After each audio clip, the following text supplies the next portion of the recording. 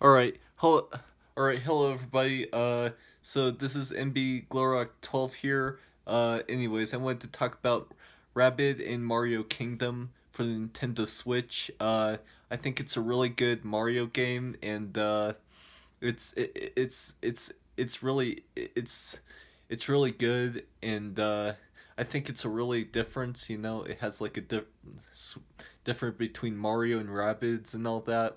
Now I know there's a Mario game right by itself and all that for the Nintendo Switch, and of course, since Mario's Nintendo related, she well he uh has his own game, of course, you know, yeah, there's a Mario game for the Switch, which is Mario Odyssey. Everybody probably already knows Mario Odyssey for the Nintendo Switch already. But, anyways, and let me think. Uh, oh, yeah, and also, do I want another Rabbids game?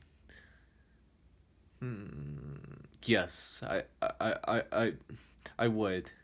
I think there should be another Rabbids game. Maybe it could be like another mini game one, or maybe a platformer, kind of like Rabbids go home to the moon and all that. I really uh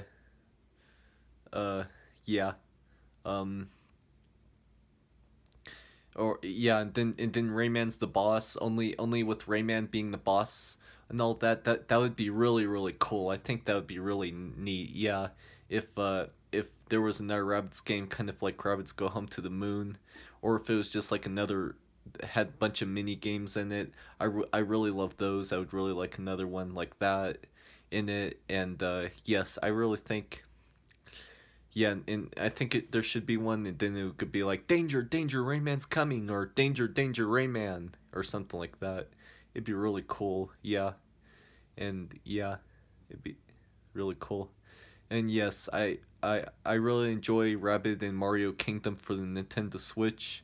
I think it's a really big difference, and I think it's really cool for something different from a different Mario game, from a different Rabbid game, and all that. So yeah, and if you hate it, then I respect your opinion. I'm not here to disrespect anyone's opinion. So, yep. Anyways, this is MB Glorok 12, uh, signing out. Bye.